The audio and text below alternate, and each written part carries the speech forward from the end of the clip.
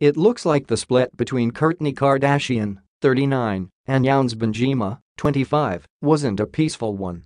A source close to Kourtney exclusively shares with us why she had to call quits on her relationship, which was confirmed on August 7 after TMZ revealed PDA pictures of Younes and model Jordan, 28, in Mexico together.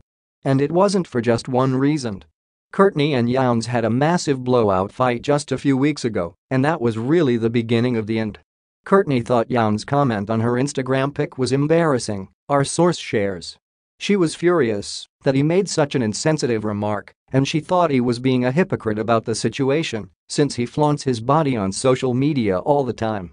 As we've told you, our source was referring to when Younes dissed Kourtney's booty-bearing Instagram picture on July 16.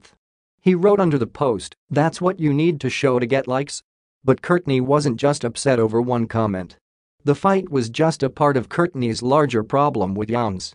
She felt she had to end things with him because he was a bit too young, immature, and their timing was off, our source adds. Kourtney is a mom and will always put her kids first. Since Kourtney puts her kids Mason, 8, Penelope, 6, and Rain, 3, first, she was not down to jet set as much as Younes probably would have preferred to.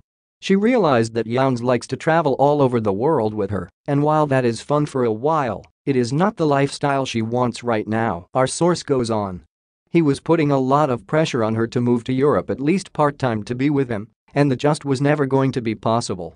Whoa, hold up, a quick getaway with Younes in Italy was understandable. But we can't imagine a Kardashian setting up camp outside of Calabasas, even if it was just part-time. Kourtney's certainly not a stay-at-home mother, but she doesn't seem like someone that would want to yacht across Europe for half the year either. Being that Younes is only 25, we can understand if he's still got a wanderlust itch to scratch before settling down. As you can see above, Younes wrote on August 7, following news of the split, "I'm not attached to this life, so you can't touch me." Clearly, Younes is a free spirit, so we're happy Kourtney set him free,